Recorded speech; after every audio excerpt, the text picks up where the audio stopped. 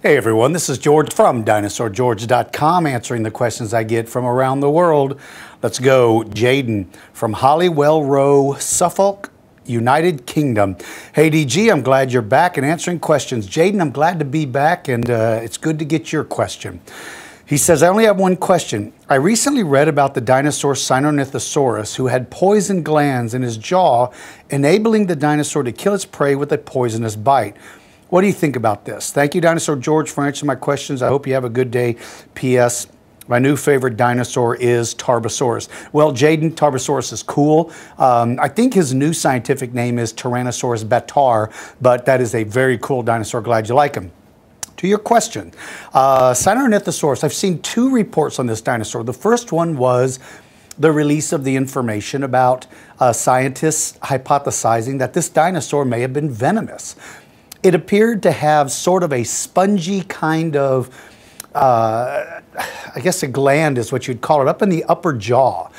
And when you look at the teeth are not hollow like the fangs of a snake. They're really, they're grooved on the back and the front, I think on the front as well, but I know on the back. And the hypothesis was that that spongy sacs up in his jaw, when he bit down, those would have been compressed, therefore releasing the venom in them, and the venom would have run through the jaw and down the back of the tooth through those grooves. Now, there's animals alive today that do that. Cobras do that. Cobras don't have hollow fangs. Spitting cobras do, but they're different. But the Gila monster here in the United States, Gila monsters and the beaded lizard both have venom in their jaws, and it works just like that. So it makes sense that with dinosaurs having a relationship to reptiles, that's certainly a possibility. But then I saw a second report that somebody countered that argument and said that they didn't think that was the case. So I don't know whether or not it is agreed by the majority that that's what Sinornithosaurus had. But if he did, he would be our first example of a venomous dinosaur. And again, because of the relationship with reptiles, it makes all the sense in the world that some dinosaurs may have had venom. So that's a great question, Jayden, and thank you for writing. All right, ERYK from Southampton, Southampton, Hampshire, UK.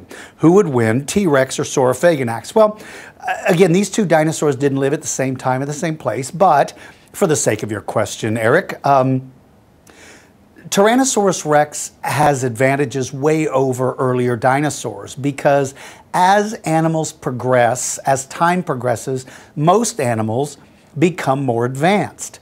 We see that pretty much in all animals, that the earliest versions are not as advanced as the later versions. And so just the advancements alone would have given Tyrannosaurus rex advantages over Saurophaganax. Saurophaganax is a little bit of a mystery because we don't really know how big that dinosaur was.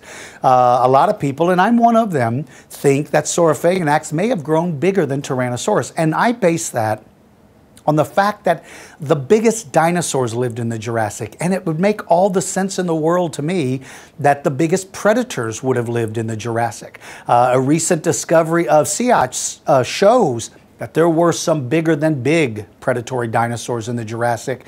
And so even though Saurophaganax may have had a size advantage over Tyrannosaurus rex, T-Rex has too many advantages, probably the biggest being the size of its brain and its capacity to have a little more thought process than Saurophaganax, and therefore I think he would have had a better way of figuring out how to defeat the enemy. So in my opinion, I think T-Rex would have beat him. All right, DHRUV from Crossville, Tennessee. Ah, DHRUV! It's my buddy DHRUV. I haven't heard from DHRUV in forever. Hey George, it's been a while since I messaged you. You're right, DHRUV, it has been.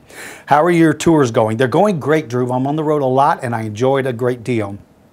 I'm already halfway through my junior year in high school. So far, I've taken honors physical science, honors biology 1, and will be taking physics soon, as well as honors chemistry 1. Do you recommend that I take biology 2 and chemistry 2 in order to pursue a career in paleontology? Thanks and good luck on your tour, DHRUV. DHRUV, it is so good to hear from you. And first of all, let me tell you how proud I am of the courses that you're taking. I am incredibly proud of you. You were always an incredibly smart young man, and this just proves to me just how smart you were. Your family must be as probably more proud than I can be, so good for you. Okay, yeah, I do think anytime you can take any biology course, it's going to be helpful to you in your search to become involved in paleontology. Anatomy and biology are both very important. Chemistry too, I don't know enough about whether or not chemistry, I would suspect, it certainly couldn't hurt, but I would suspect that it would be important depending on what role you ultimately want to play in paleontology. So I certainly would take it. You certainly would have no problems in either of these courses, so I would take them, if nothing else, just because it would be another challenge for you. Drew, great to hear from you. Please say hello to your family for me and stay in touch with me, buddy. All right, this is from Michelle from Scottsdale, Arizona. Hello, DG. Wait, it's Michael. It's spelled twice on here. It's Michael. I think it's Michael. It's got to be Michael. I'm sure it's Michael. Okay, Michael. Hello, DG. I hope your traveling museum is going great. It is. It's going very well. I know theropod dinosaurs are related to birds and reptiles, but what about the other dinosaur species like sauropods and ceratopsians? What were they related to? Ooh, this is a good question. So much information is being promoted about dinosaurs' relationship to birds, but in those comments that we hear, people generally don't say it's the theropods that have that close relationship, not just all dinosaurs. When you look at sauropods and you look at ceratopsians and you look at dinosaurs like Stegosaurus and Kylosaurus, how on earth do we think those are related to birds? Well, there may have been a slight relationship to birds, but really those guys have more relationships to reptiles as far as build and body design. But again, when you look closely, they're not that really closely similar to reptiles. So I would say that those dinosaurs were just those dinosaurs. And they had an earlier relationship with reptiles, but they kind of became their own thing. Theropod dinosaurs, on the other hand, ended up having relatives emerge from them, which were the birds. And so birds are the living ancestors of the theropod dinosaurs. But the other dinosaurs, when they went extinct, they basically ended that bloodline. So it's a great question. All right, Spinosaurus Brandon from Becker, Minnesota. What a great name, Spinosaurus Brandon.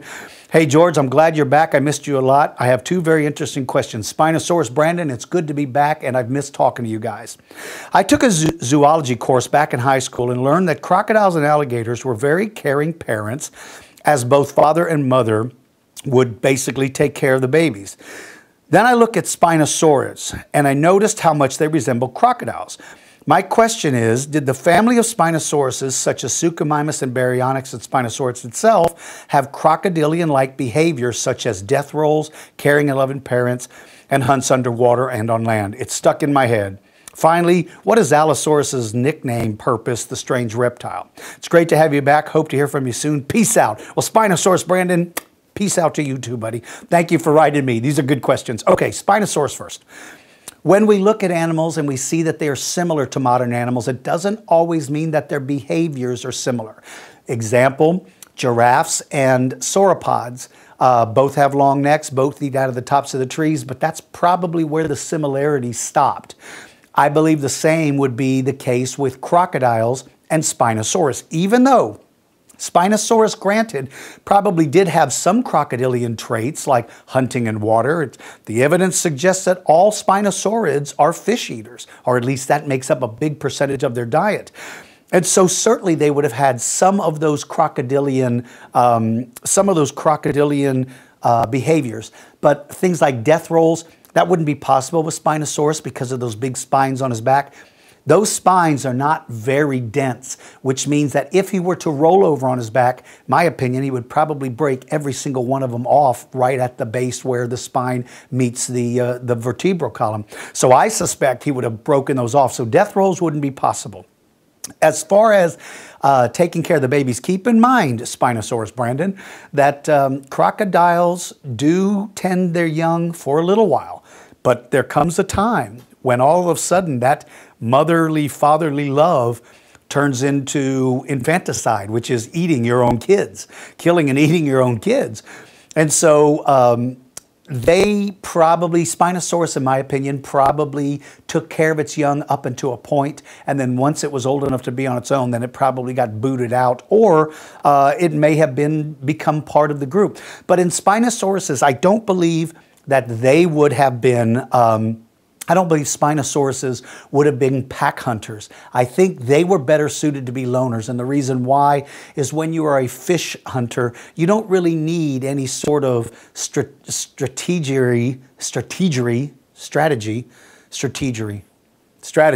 You don't need any sort of great strategy to catch fish. You basically stand in the water and wait till one swims by and you grab it. And that's what I think their strategy was for hunting. So they didn't require having other members in the family to trap things and set up ambushes and that kind of stuff. So I think that they probably would have given the kids the boot when the time came. Well, you guys, listen, tomorrow is Thanksgiving here in the United States. So for those of you here in the U.S., happy Thanksgiving to you. To everybody else, no matter what time of the year it is, I hope you have a great day.